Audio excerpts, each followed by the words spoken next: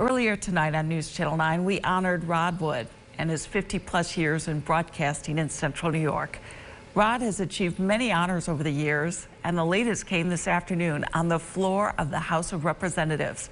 Syracuse area Congressman John Katko recognizing Rod's long service to Central New York.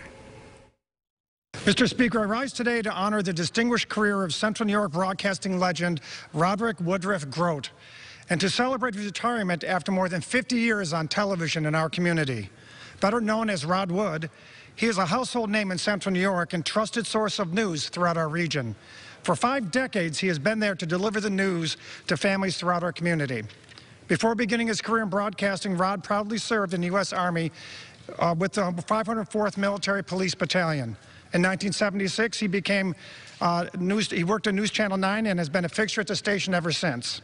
Outside of work, Rod is extremely devoted to his family. He stood in support of his wife, Nanette, through her 9-year battle with cancer and celebrated 52 years of marriage before her passing earlier this year. Together, Rod and Nanette raised 5 children and were blessed with 10 grandchildren. The Dean of Central New York Broadcasting, our community will truly miss welcoming Rod Wood into our communities and our homes every evening. Mr. Speaker, I ask that my colleagues in the House join me in honoring Rod Wood for a remarkable 50-year career in journalism. I wish him all the best in his retirement. And with that, I yield back. And that's a wrap. After 44 years here at News Channel 9 and 57 in broadcasting, our good friend and colleague Rod is now officially retired. But we made sure to send him off in style. Tonight, a look at his career and some special surprises for our Roddy. 57 years on the radio and TV, one of the most familiar faces in his hometown. He's the man you've turned to for the news night after night. Our good friend David Muir sums it up best. You know, the word legend gets tossed around an awful lot these days, but there really are few who truly live up to its meaning.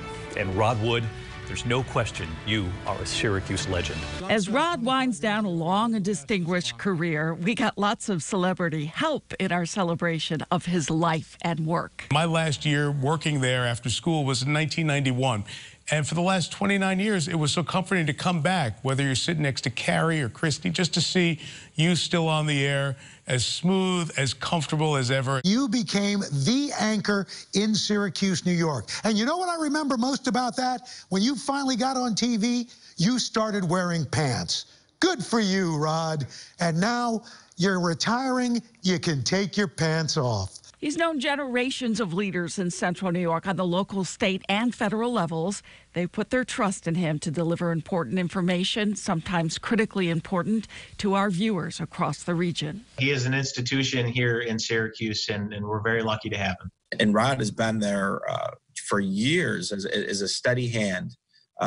And we owe a lot of gratitude, a debt of gratitude to Rod for that. In recognition of his long service and career to Central New York, the mayor and county executive have declared November 18th as Rod Wood Day in the city and the county. The OCC Board of Trustees met and voted to award Rod an honorary degree.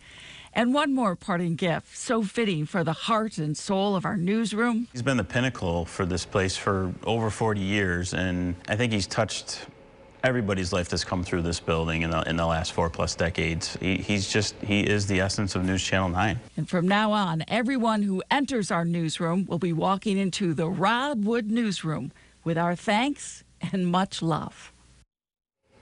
Rod, on behalf of producer Grant DeBruin, the entire Nightside 11 at 11 team, we miss you, but we wish you the best in your retirement. For me, it's been such a true honor to work with you all these years, sit next to you right here on the anchor desk.